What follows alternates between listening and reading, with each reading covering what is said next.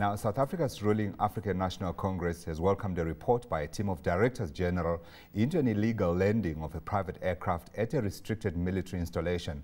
Days after the landing at the Waterkloof military base in Pretoria, with more than 200 guests for the Gupta family, it was reported that the plane had not received any executive authority to land at the base. Justice Minister Hadebe identified norm dropping as one of the key contributors towards the unauthorized landing of the plane. South Africa report on the landing of the Jet Airways plane in Waterkloof military base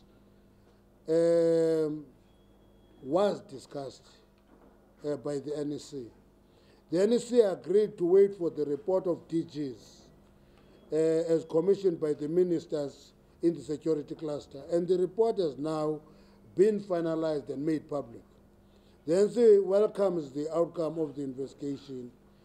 We appreciate the details contained in the report and clarity given. You must remember, when we issued our first statement, one of the things we asked for was that please investigate the matter, give us the report, and then we'll take it from there.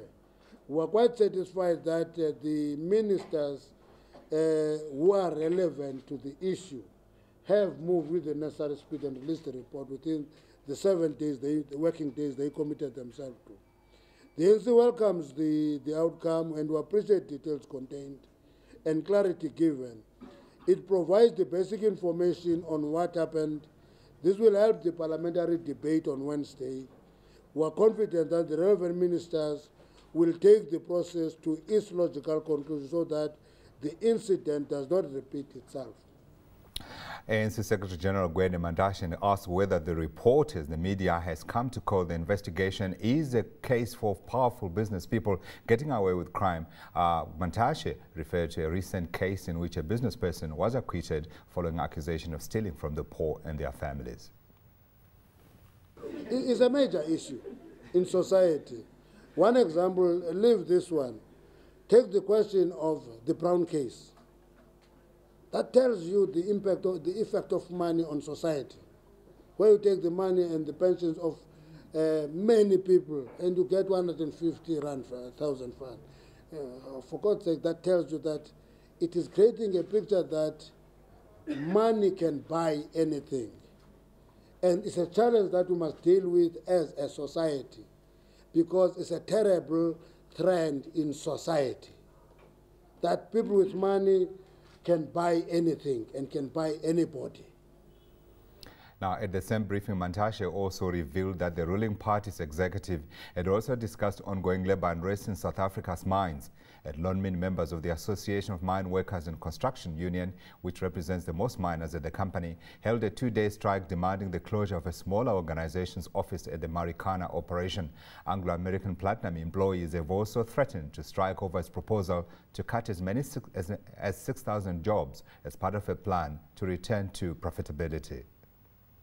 The rivalry of the unions in the Rustenburg area and in the mining industry and anywhere else, we have a principle on that matter. We don't think employers should be biased in favor of the NUM against AMCO. That's not what we're saying. What we are saying is that in every area where there are more than one unions in a company, all of them must play according to rules.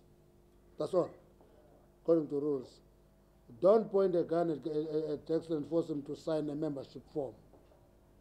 Don't point and ask a guy and say to Jackson, if you don't sign a membership form, we'll stab you. Recruit, sell your ideas, sell your services, service your membership, compete, be out-organized. That's our position there. It's not a question of whether there's rivalry, therefore we hate AMCO. No, it's not our business. They have a right to exist, right to form and organize unions is the right of every South African.